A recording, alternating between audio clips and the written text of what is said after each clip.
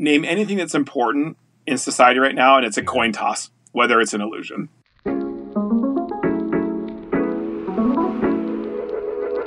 Hello, and welcome to the Psychology Podcast. Today is part 2 of my 2-part series with Todd Rose. Todd is the co-founder and president of Populace, a nonprofit think tank that works to find solutions to redistribute opportunity so all people have the chance to live fulfilling lives in a thriving society. Prior to Populace, Todd was a faculty member at Harvard University, where he founded the Laboratory for the Science of Individuality, and he directed the Mind, Brain, and Education program. Todd is the best-selling author of Dark Horse and the End of Average, and his most recent book, which is the topic of this second part for the podcast, is called Collective Illusions.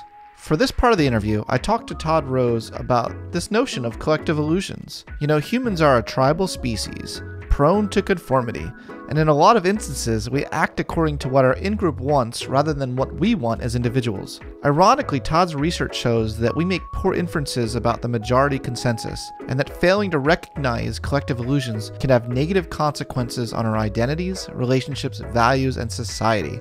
To avoid falling into conformity traps, Todd encourages us to live congruent private and public lives that adhere to our personal convictions. Absolutely love this episode, love this chat with Todd, just as much as I liked part 1, which was about intelligence. I really like this notion of congruency, which is a topic that the humanistic psychologist Carl Rogers talked about a lot. And as you all know, I'm a humanistic psychologist, so this really tickled my humanistic psychology side. So without further ado, I bring you Todd Rose. Hey, Todd, I wanted to talk to you about your new book, Collective Illusions, as well. I know we had this amazing chat about intelligence, but I really want to cover this new idea. Why do you decide to write this book? You know, look, it's interesting. At my think tank Populace, we do a lot of what's called private opinion research, right? Getting around the effects of social distortion, try to get at what people really think. I had known about this phenomenon, which we call collective illusions, historically has been called things like pluralistic ignorance, the illusion of universality, things like this. And because we'd known about it, we started asking people not only what they thought about certain issues, but what they thought most people thought, right? And what was so shocking, it was actually the first time we ever did it was in like 2015, and it was almost like a throwaway question. We weren't even sure what we'd get. And what we found over and over again since is that it almost doesn't matter what topic we ask about. If it's socially important, it's like a coin toss whether we're wrong about what the majority really believes. And so we're living in this time when these collective illusions may actually be one of the defining features of modern society. And as we can talk about, they have such like damaging consequences for the individual and the group. And I felt like this could no longer just be an academic conversation. Like, we need to have a conversation with the general public about this issue. So what is a collective illusion then? Right? So like, what's the definition? Simply stated, right? Collective illusions are situations where the majority in a group ends up going along with something that they don't privately agree with, simply because they incorrectly think that most other people in the group agree with it. And as a result, entire groups can end up doing things that almost nobody really wanted. Yeah, you say, here's a quote from you. You say, when individuals conform to what they think the group wants, they can end up doing what nobody wants. That is the collective illusion's dark magic. I actually really like that quote. Yeah, it's exactly. Wow, there's some deeply ingrained things in our human psyche of tribalism that pull us in that direction, right? Like, what can you explain the psychological mechanisms, why that draw is so powerful? Yeah, so look, it's funny because you'd imagine if you accept that this is pretty widespread, and we can talk about all the evidence for that. The question is then why? Like, why are we so susceptible to being spectacularly wrong about the group and then end up like making something true that never was true? And it's really like two underlying mechanisms, right? So the first is this conformity bias, which that's not very novel. Like, we've known for a long time that as a species, humans are a conforming species, right? Like, and so as I read about in the book, I mean, study after study shows like it's not just a choice. Like, you are hardwired to, all else equal, prefer to be with your group, not against it. It doesn't mean you can't overcome it, but we definitely have that preference, right? In the book, I talked about one study, which is one of my favorite ones, where even something like who you think is good looking right? Which I kind of love, because I always like to think about, like, how did people get funding for certain kinds of studies? Like scanning people's brains and showing them pictures of people and asking them to rate them in terms of facial attractiveness felt like one that was hot or not, right? Like, only it was okay because on a 5-point scale instead of a binary. But in that one, it was like they showed people images and you'd rate them like this was 1 to 5, and then they would then say, oh, here's what the average of the group of people who have done this before, how they rate the group. That's not even a group you would care. Why would you care, right? And yet, like, systematically varying that, so whenever your individual score was consistent with the group, you would get that sort of dopamine reward response in the brain. They actually looked at the dopamine? Did they look at the dopamine flow? Not the flow, unfortunately. Okay. Like, they're not as smart as you, Scott, but that'll be the follow-up. But what was also interesting is when you were told that your score deviated significantly from the group, it would trigger an error signal, right? Which is this sort of reinforcement learning mechanism that, hey, your behavior's wrong, and change it. So like, this happens all the time. Now, great. Okay, so we're a conforming species. That's, again, not new. What I think is interesting is, and what's more relevant here is, for conformity to work, whether you like it or not, you have to know what the group actually thinks, right? Because otherwise, what would you be conforming to? And this is the rub. So, like, as you know, the human brain is an energy hog. Like, and you can learn a lot about a lot of our biases and problems from the kinds of shortcuts that the brain takes in the name of energy conservation. Well, it looks like estimating group consensus is one of those shortcuts, right? Because all else equal, your brain tends to assume that the loudest voices repeated the most are the majority.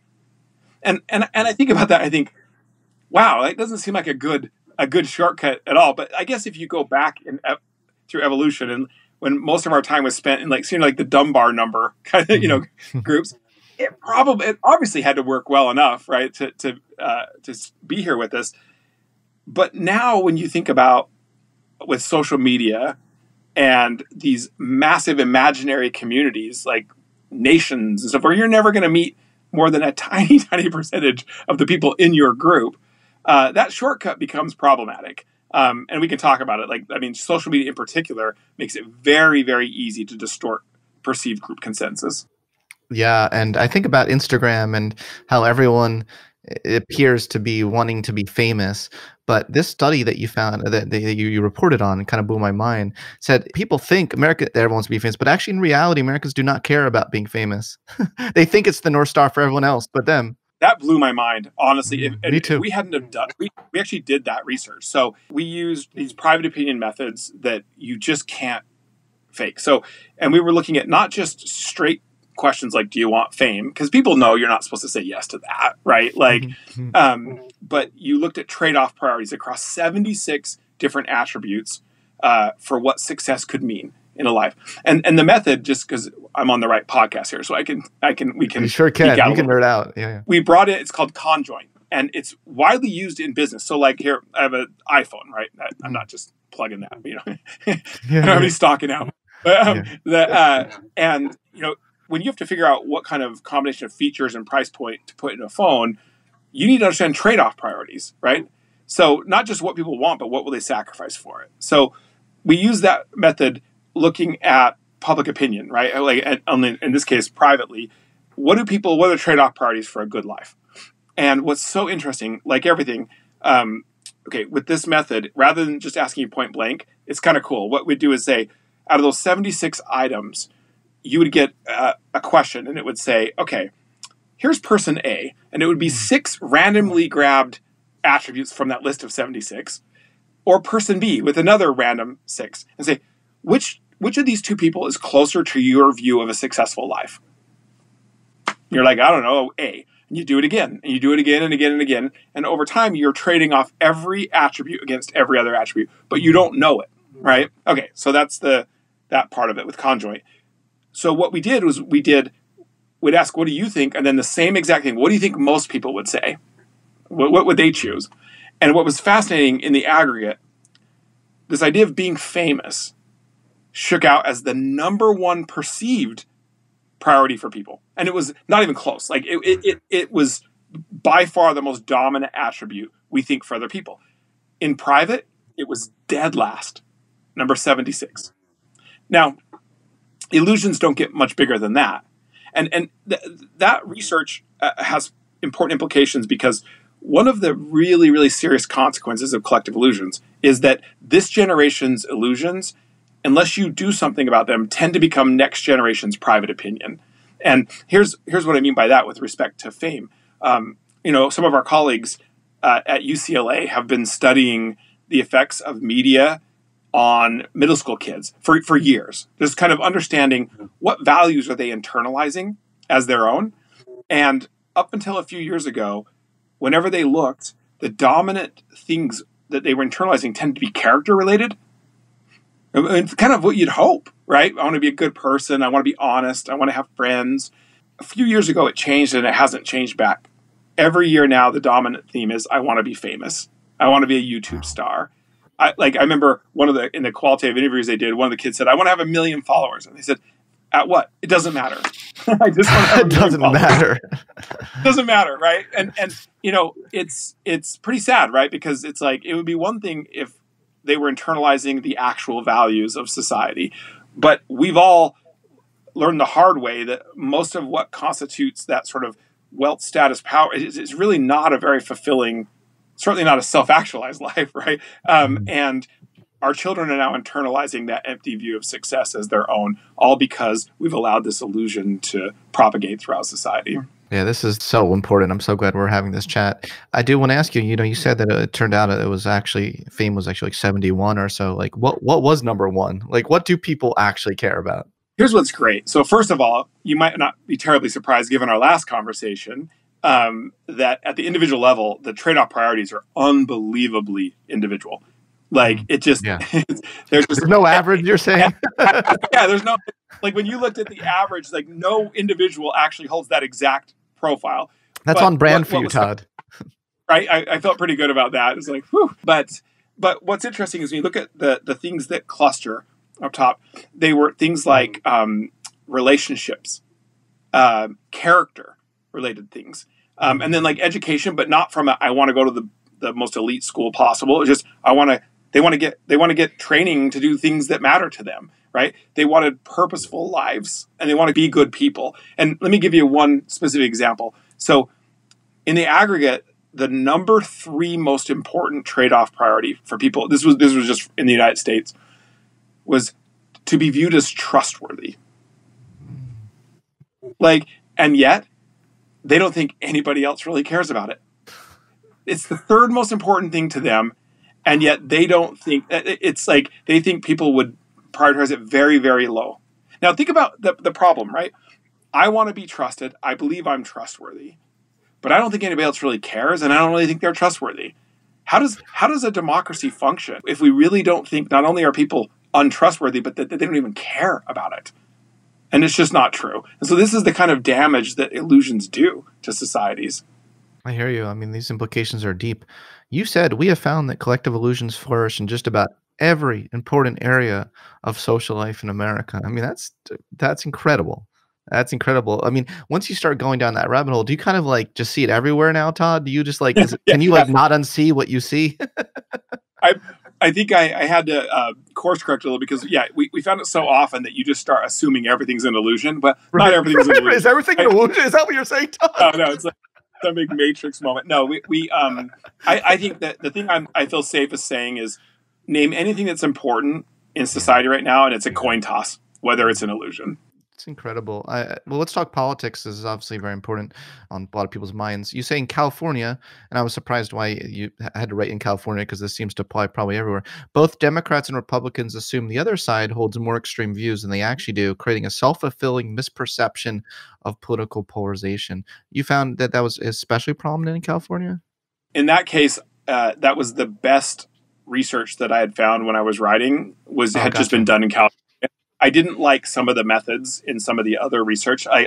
Whenever we especially when you're writing a book, as you know, it's like, you want the things that have been replicated, you want stuff with good methods, but that was rock solid. We've since actually confirmed that nationally. It's interesting right now.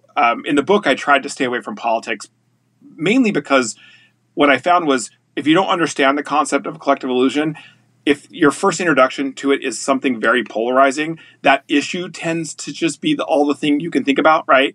So it's like you won't get your head around the actual concept. But what's interesting from the political standpoint is, not surprisingly, our national politics are driving a lot of these illusions. And it's happening on both sides.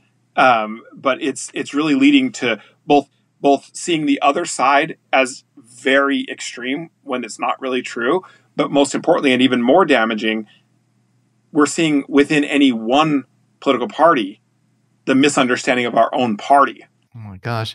I mean, I can just so clearly now see how this dovetails so nicely with your work on intelligence, and that there's no such thing as averages, right? To even just having that recognition that within your in-group, there's no such thing as the average view, even in itself, right? I mean, the thread here is so obvious once you start unpacking this, but between your prior work and this work, right?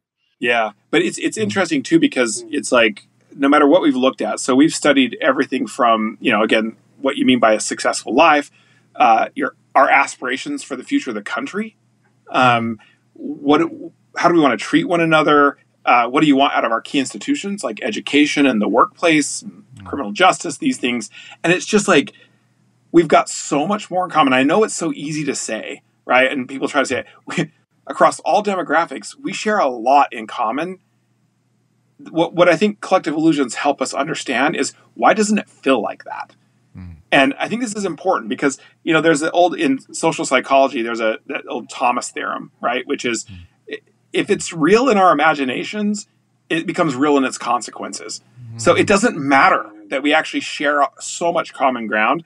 If we believe we are divided, then our behavior will act accordingly, right? And the consequences become self-fulfilling. So I think this is a critical time for us to understand a concept like collective illusions, because not only does it mean perhaps there's actually some common ground for us to build a free and flourishing society together, but that the way we would deal with some of our problems is different. Like, if we really are divided, so be it, right? There are ways to bridge honest differences and still get somewhere. But if it is a collective illusion, then what we do next is different. And sometimes leaning into an illusion as if it's private opinion can literally make the illusion stronger. Yeah, I would rather people have a kind of best self bias and the other person like see the best in them and be biased and be wrong than the other way, that other kind of error. Because you're so right. It's true that when you actually lead with the bias of we're divided, you take ambiguous stimuli and you're more likely to view negativity in that. It's like, why are you angry at me? And it's like, no, I actually just have a neutral face right now. You're hitting on a really important point, right? Which is, despite what most people think, most situations are pretty ambiguous, right? And so we are projecting a lot of assumptions in interactions. And so if I am coming into it thinking, all else equal, someone I'm just meeting probably disagrees with me on really important things. And in fact, I might not even think their view might be, I might think is even immoral or whatever. I am the way I'm engaging with them is likely to produce the very outcome that I didn't want. And so it matters that we get this right. And, I think what's so unfortunate, and we can talk more about this, but it's really dangerous when, 2/3 of Americans admit to self-silencing right now. And, I know Cato had done that research. We've replicated that. It's a thing, and it cuts across all demographics. It's just like we're just not being honest with each other about what we think, in part because we believe most people don't agree with us, right? And so if we can get back to just having conversations, treating one another with respect, I think we'll be shocked at the common ground that we find when we have those conversations. I completely agree. And I was wondering if you've come up with a chart that just shows what people actually want and think. I mean, I feel like disseminating that information would be really valuable. Some kind of white paper of what people actually think, or a cool infographic. Have you thought about doing the infographic? So here's what's interesting. I agree with you, and this is going to be an important step. I mean, we've published research and stuff like that. What we find and what we have found, and partly why I wrote the book, is the trick with illusions is your brain is certain it knows what the group thinks. So if just being told it with data that it's not true, the number of times people say, man, I wish it were true, but I know it's not. And you're like, so No. what we found, our strategy, we felt like is when the more that people came to understand the phenomenon of a collective illusion, the more likely it is that they were willing to take new data and say, okay, wait, now that I know that this is possible, and I know that like I can't really trust my brain to tell me what the group thinks, they were open to good data. Where otherwise it just seemed like the data itself, like, and if you think about it, like how many other organizations have shown us, like, look how much common ground we have, and yet it doesn't seem to move the needle. So our bet is to socialize the concept of collective illusions, get people to understand this, and then hopefully we can now start to have the conversation with data about who we really are as a people. I mean, like to me, it's incumbent on us to actually meet people where they are, and I think this is an important concept. So it's on me to try to communicate in a way that people understand and can relate to. Yeah, no, I think that's really sensible. There's some other findings here that blew my mind. So why is the moment you ask someone, is a woman as electable as a man, how come the moment you ask that, everything changes? Yeah, this was one of those really remarkable. We didn't do this research, so I can brag about it. Right. It's Regina Bateson. It's this really fantastic research looking at gender bias in politics, right? Because it's unbelievable. Like women are so underrepresented in electoral politics. It's just, you can't, but like, here's the thing. Like, it's important to understand what's driving that. And for sure, let's just be clear, just straight up sexism certainly is involved sometimes. Like that's certainly the case. But what Dr. Bateson found, what I think was really fascinating, is that given our winner take all, like sort of two-party system, so much is dependent on what the gatekeepers think. Because now, like if we were doing something like ranked choice voting, it doesn't really matter. I don't have to care what I think anybody else thinks, right? But in a winner take all system, I have to do a little bit of guessing about who do I think most people are going to vote for, right? Because otherwise my vote is quote unquote wasted, right? If I take a flyer on that. So what was interesting is if you look at how women perform when they are nominated, in general elections, women win at the same rate as white men. Which is, so I suggest obviously it's not a general election problem. And what she found was that it was like party leaders, especially donors, right? They're like, well, wait a minute, I'm not sexist, but I think most people in the party are, so I don't think you're going to be able to win. And so they don't get the support, they don't get the resources, and it becomes self-fulfilling. It's so clear when you put it that way, how that becomes a self-fulfilling prophecy. But there is so much pressure within certain groups to say the dominant ideology, and just like don't, like if you can't, it's like a cult, right? Because like the second you question, maybe when you're like, what does the evidence actually show? They're like, you're out. You're not being loyal. Wow. Yeah, so it's actually in the book I was looking at what I call these conformity traps, like these three kinds of situations where you are likely to slip into blind conformity, and you are quite likely to do that under an illusion to begin with. And this sort of identity trap where you've got these groups that matter so much to who you are, right? And especially when it's just one group, that group has cult-like power over you, right? In fact, I actually opened a chapter talking about a cult and like people's willingness to even die rather than lose that sense of belonging to the group. And so that can be so powerful. And so once somebody gets control of that group, right, or the illusion going, it can lead entire groups astray in a hurry. Humans. Right? Because like we're the worst. We're the worst. Well, I don't know if we're worse than turtles. They can be pretty cheeky, but the thing is about humans is that this stuff the group stuff kind of generalizes from individual relational stuff. Like you look at codependent relationships, one-on-one, you start to see similar dynamics. Like you start to.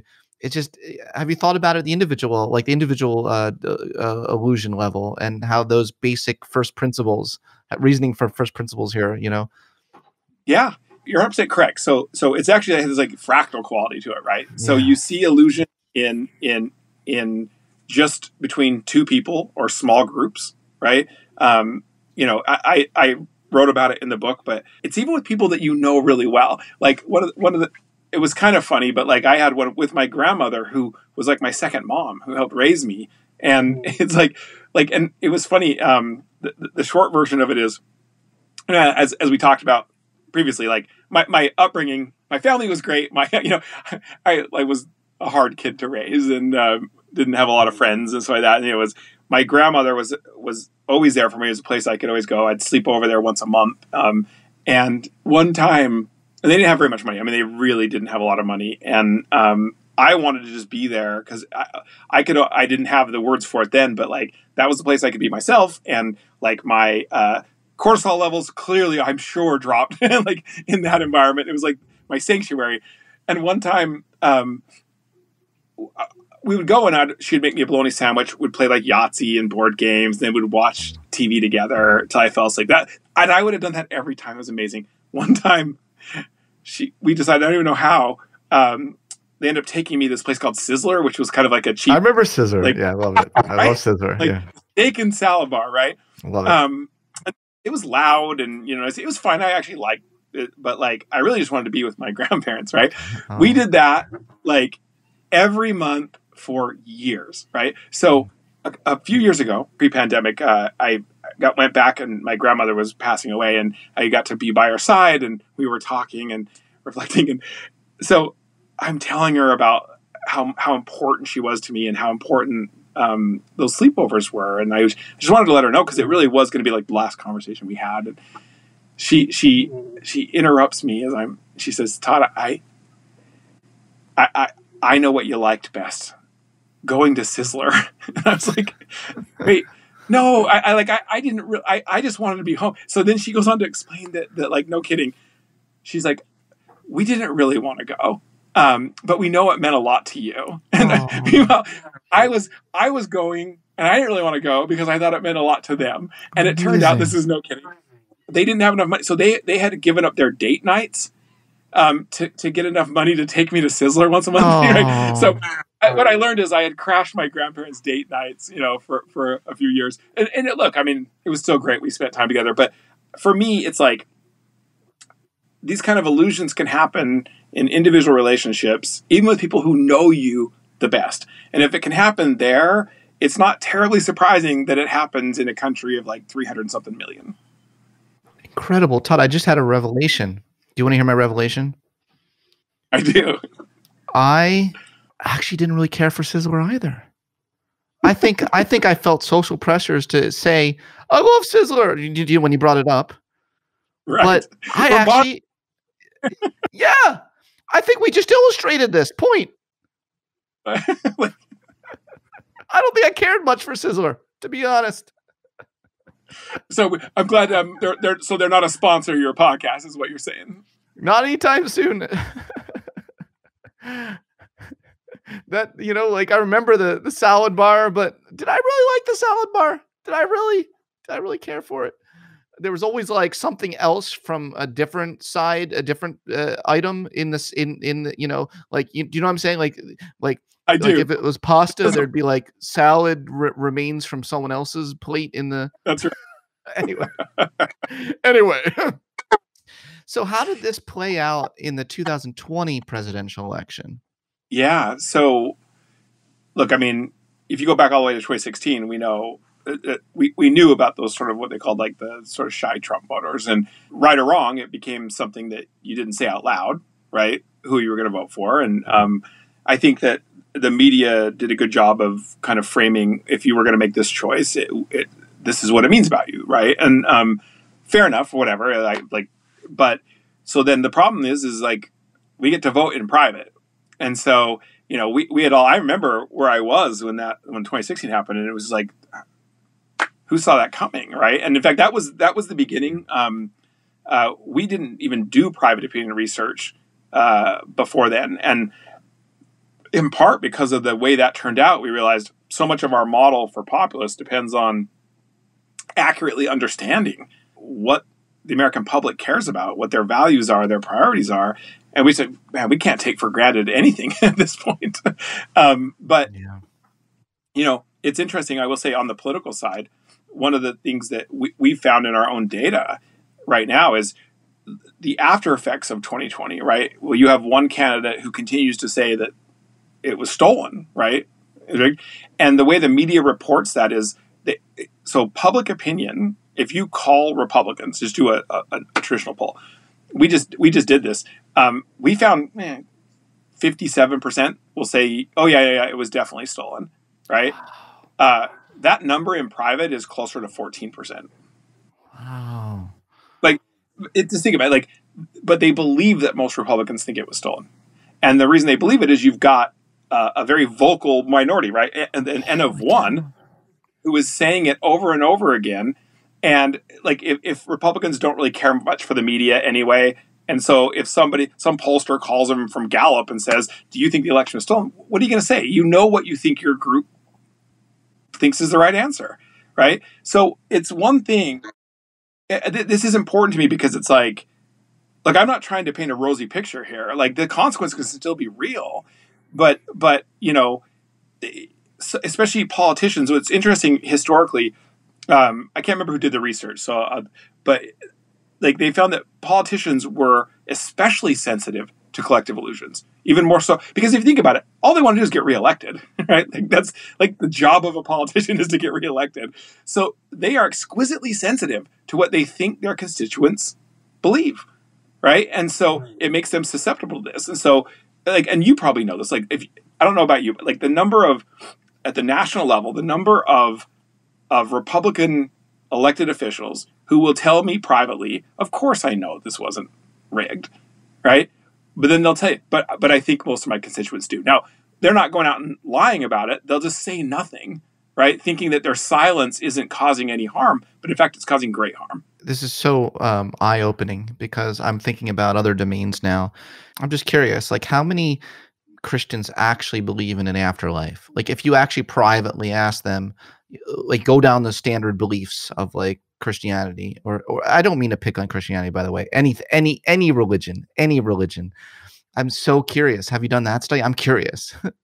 Oh, but that'd be a great study because here's one of the tricky parts with group belonging is that, you think about groups, whether, especially like political parties, whatever, they aggregate a bunch of different dimensions of things, right? Like it's funny, like, with our two-party system, why do I have to hate gay people to believe in free markets? Right? Like, it doesn't make any sense. But so groups that pull together, a lot of different things. It's almost what we do find is it's the same kind of jagged profile thing we talked about last time, which is we know for sure there's no like average Democrat or Republican in terms of their own beliefs against the party's stated platform.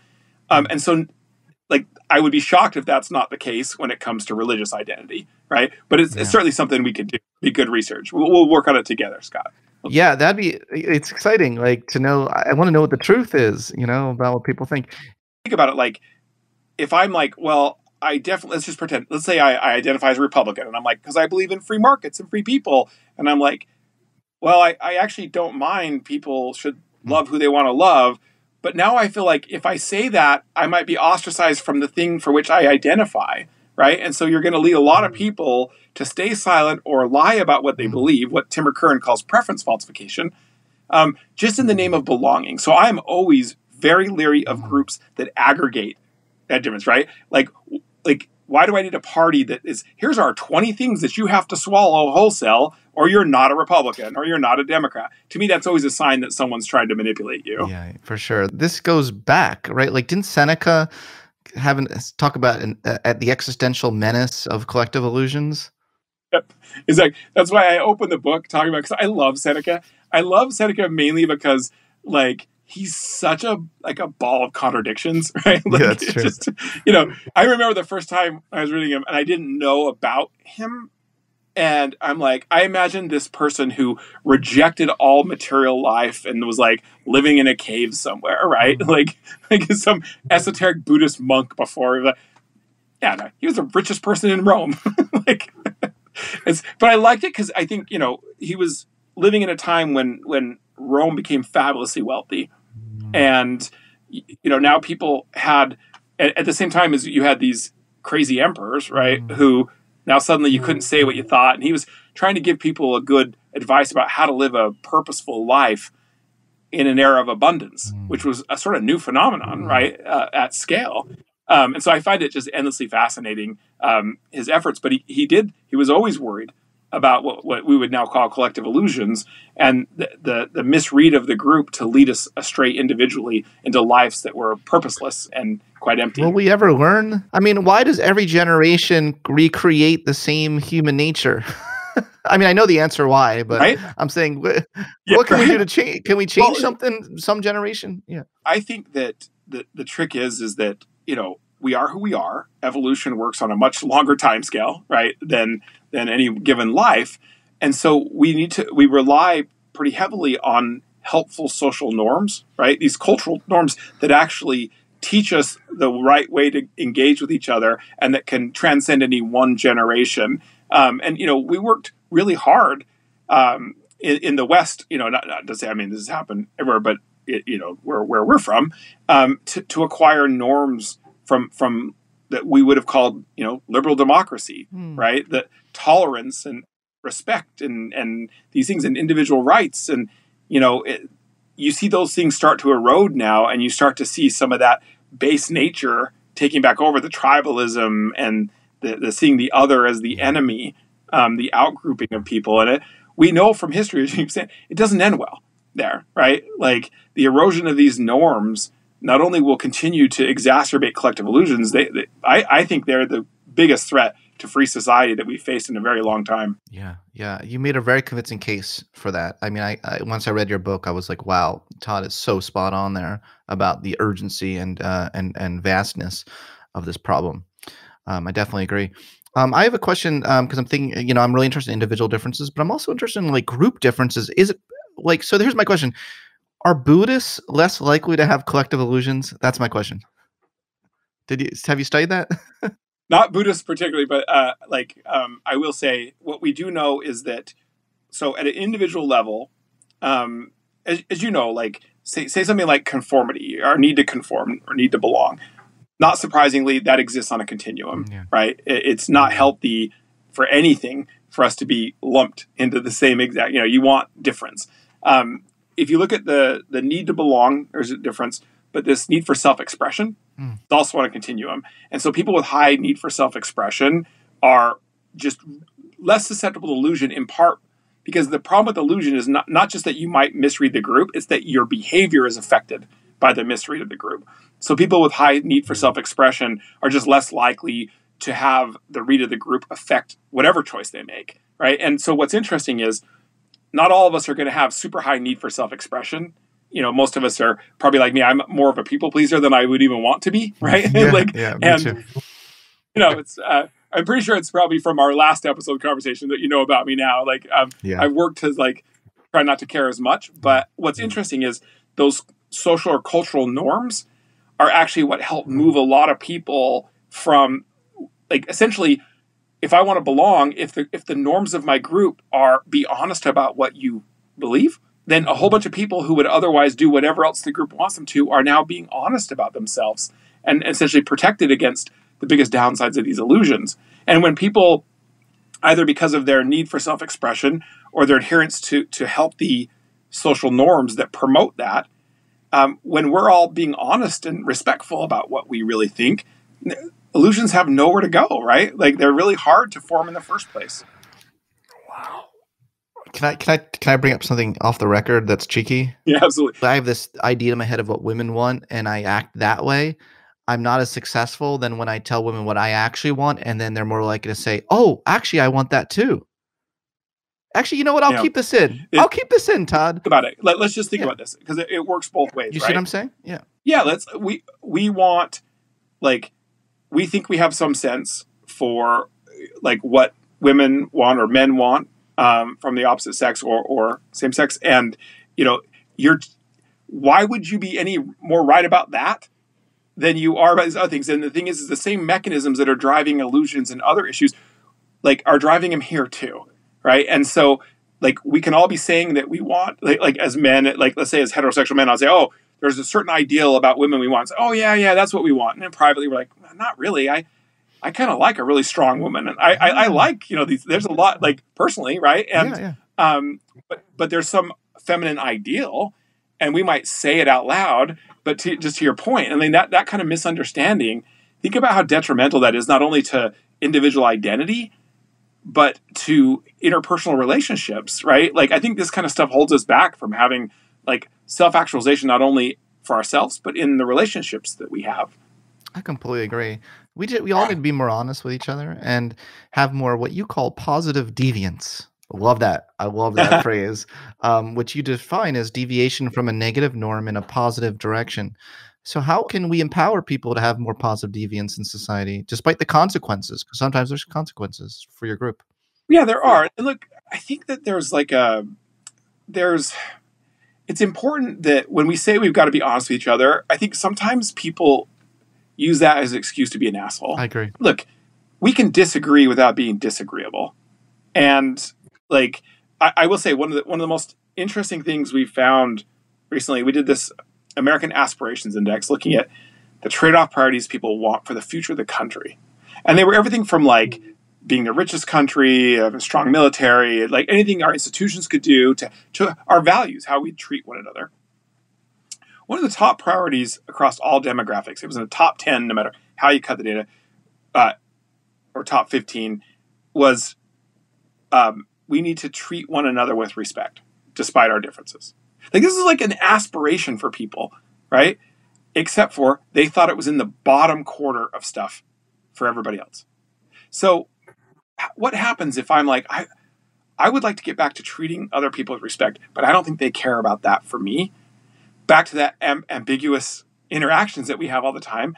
I'm going to read disrespect into most everything I see, right? And so I think it's really critical. Like I talked about this as like congruence, right? This need for our private selves and our public selves to be as closely aligned as possible. We've known for a long time that that's a critical part of fulfillment and self-actualization. I mean, how do you get there? Well, you're the expert on that. Like, how do you get there if you have a divided self? Like, my private self is different than my public self. Like, yeah. So we know that at an individual level. But given the fact of collective illusions, I believe this idea of congruence may be the most important thing you can do for other people, right? Because it doesn't help anyone when we misread each other so profoundly. Yeah, you have this, I agree, and you have the sentence with a lot of like square quotes in it. You say, taking authentic responsibility for our congruence in the hidden sphere of our private lives. I love that. I love that. Actually, they're probably not just scare quotes; they're probably all just quotes. But you put those things in quotes. They were quotes because I was trying to attribute. Like, I know. It was lines by other smart people that I didn't want to. I know, and I appreciate that. But I love those two. I love that phrase, authentic responsibility. I love it. And again, it's like, like we're most people are dying to do this. Right? Like, there's just something hollow to living someone else's life, right? And if I could impress anything on listeners or viewers, like, a lot of reasons why we're doing this right now to ourselves is because we believe the group is against us. But just think, how would you behave if you knew that most people in your groups that matter to you were in agreement with you? Like, think about what that changes about your behavior and your potential for happiness and flourishing. And I'm telling you, it's just where we are right now in this society. And like, I think social media has a lot of upside, but with respect to collective illusions, it is a funhouse of mirrors. It is almost a guarantee to distort what you think the group consensus really is. So we just got to be thoughtful about the ways, not just the ways we engage online, because that's just always going to be there, but learning about collective illusions and getting some skill in not letting those distortions affect how we treat one another in real life, because that's where it really, really becomes a problem. Yeah, it sounds like a lot of what you're saying is it starts from within, making societal changes. This idea of congruence was a big notion from one of my favorite psychologists, Carl Rogers, the humanistic psychologist. I don't know if you made that link. Yeah. I did, and I got a little bit of a reference to him, and there was fun with the publisher because I feel like Rogers doesn't get the credit. I agree. In the same way, I think it's like he's one of the most underexplored set of insights. But yeah, the congruence was central to Rogers' view of things, and like when you think about and Rogers then swerves right into all the areas that you're the leading expert in, and so that's why for me I felt like you would like this, which is this congruence part of our ability to get to self-actualization. It doesn't guarantee it, but I don't know how you live a self-actualized life if you're incongruent. I completely agree. It's essential, and I just love the idea of setting an example for others. That's the way out of this trap.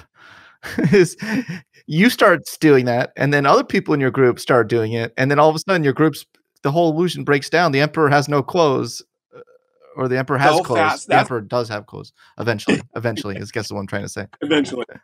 Yeah. What's great about illusions is that they're powerful when they're enforced, but they're fragile because they're social lies, right? Like you don't want it to be true. You wish it weren't true. And so what you're really looking for is like, wait a minute.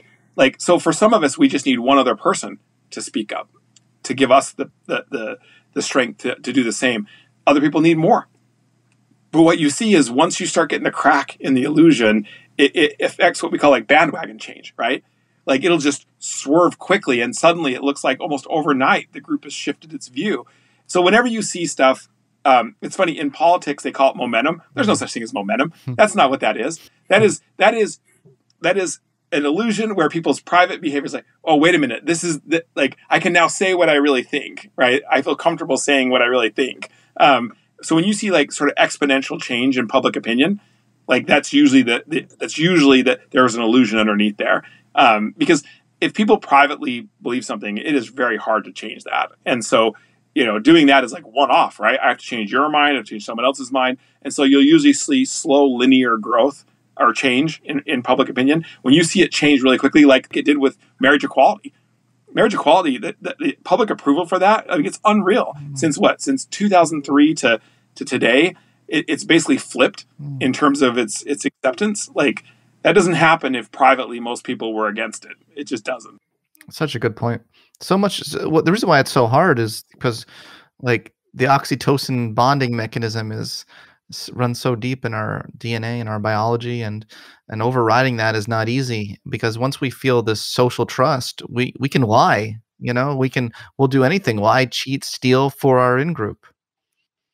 Yeah, and that's why again, I wrote a whole chapter on these like norms, because norms are invisible and we don't realize it, but they affect so much of our behavior. And when norms break down, when they no longer represent our private values, they become unbelievably destructive, right? Because we think that they represent consensus and they don't. But norms at their best are supposed to hold us to our better angels, right? Like, I'm sure I want to live in a fair society, but like what? Okay, great. Let's have norms of fairness that in those moments when I'm tempted out of self-interest to not be fair to other people, those norms act as powerful checking mechanisms on my behavior, right? And so right now we're not being honest with each other about our values. And if that's happening, then we cannot form norms. You can't design norms. They happen out of human action, not human design. But they only emerge when there is a real consensus about our shared values. And so we've got to get back to that. I mean, it seems almost like self-evident and well, duh. But like if we're going to continue to self-silence or even lie about our beliefs, like the result are going to be collective illusions at scale, and whole societies can be taken down by those. And listen, it would be something like a free society, living in a democracy. Like we take that for granted. That is a blip in human history. The idea that it can't disappear overnight is silly. It can and it will. And it would be one thing if it disappeared because privately we collectively gave up on that experiment, right? But it's a tragedy if it disappears, not because of private change in values, but because of collective illusions. And that's what, for me, felt like the urgency to write the book, right? Like that it just felt like things were spinning out of control. And yet we have more data on private opinion in America than probably anybody else, I would argue. And I can tell you it's just not true, right? So I think there's both a dangerous aspect to illusions, but also a hopeful one, because history has shown us that if you recognize the illusion and you take an effort to dismantle it, social change can happen at a scale and pace that would seem unimaginable otherwise. Well, I can't think of any other way to end than that message. So thank you, Todd, so much for this marathon you did with me in 2 parts. Thank you. We obviously have so much shared values, and we're not as divided as people tell us we are. But But now we know why, right? Now we know why it feels that way. And if we can recognize that we really can no longer trust our brain to accurately read group consensus, then we can get back to this. It never really mattered, right? Be who you are. Learn to be authentic. Discover your real self and work really hard to be congruent between your private self and your public self. The rest takes care of itself. Carl Rogers would have been very proud of this interview, I think. Thanks, Todd. Thank you. Thanks for listening to this episode of the Psychology Podcast. If you'd like to react in some way to something you heard, I encourage you to join in the discussion at thepsychologypodcast.com or on our YouTube page, The Psychology Podcast. We also put up some videos of some episodes on our YouTube page as well, so you'll want to check that out. Thanks for being such a great supporter of the show, and tune in next time for more on the mind, brain, behavior, and creativity.